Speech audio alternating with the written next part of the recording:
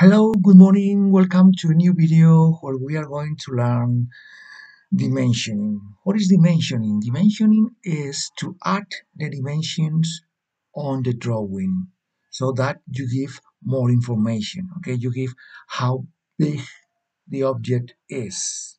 Okay, the main objective for dimensioning is to uh, to give a very clear and easy to read drawing. Okay, so you need to make sure that everything is clear and you can read it.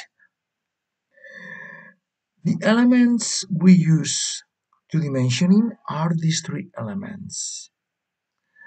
Let's start with projection lines. Projection lines are these lines, okay? Lines that go from the drawing, okay? They start on the drawing. They are thin, continuous line and they help you to dimension later so that you get all dimensions outside of the drawing. Dimension lines are always parallel lines to the edge you want to dimension, to the line you want to dimension, and they have arrowheads at the end. And finally, dimension numbers are these numbers that are expressing in millimeters the real dimensions of the object. So these numbers are real, always real dimensions, and they are always in millimeters.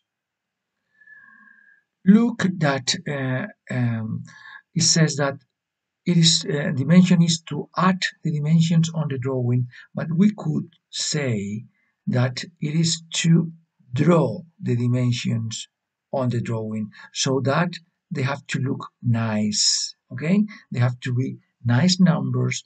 You have to draw the projection lines and dimension lines using a ruler, and they have to look as you can see here. Let's see some mistakes that you may make when you dimension. For example, one of the mistakes is to put the numbers on the line, as is this. Okay, numbers have to be, as you know, over the line, above the line, but never on the line. Another common mistake is to use horizontal orientation for the numbers when they are vertical dimensions. So because the dimensions are vertical, then the orientation of the numbers have to be like this, in a vertical way too.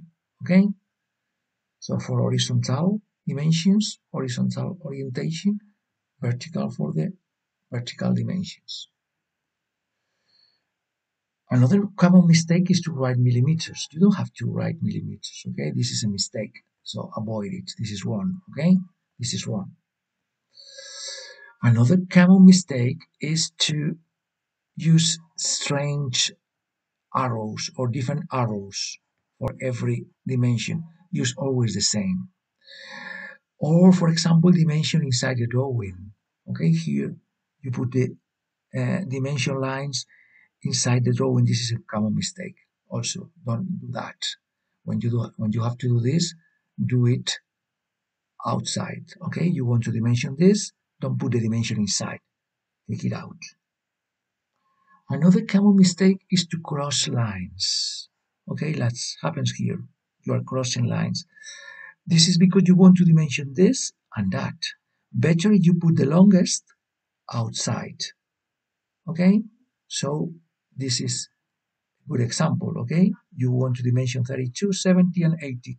The 80 is farther from the drawing than the 70 and the 32.